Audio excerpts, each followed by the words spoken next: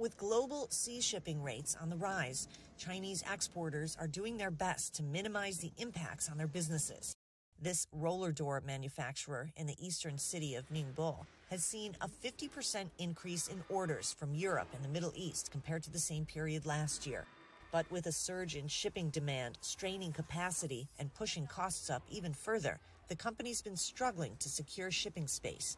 The result has been a delay in the delivery of 4 containers worth of goods. There are even goods piled next to the factory gate. We've bought extra containers to store weather-sensitive items to avoid rain and sun exposure. Faced with the surge in ocean shipping rates, Ding says they're now exploring alternative modes of transportation like air and rail freight.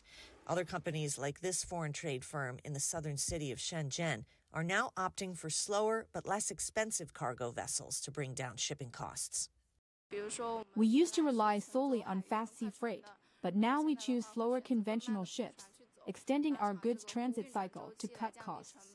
We've also taken necessary measures to reduce costs on the operational side, such as planning shipments earlier and storing goods in overseas warehouses before moving them to the U.S. warehouses. According to industry watchers, the cost of shipping a 40-foot container from Asia to some Latin American regions has soared to around $8,000 from a low of $2,000 in 2023.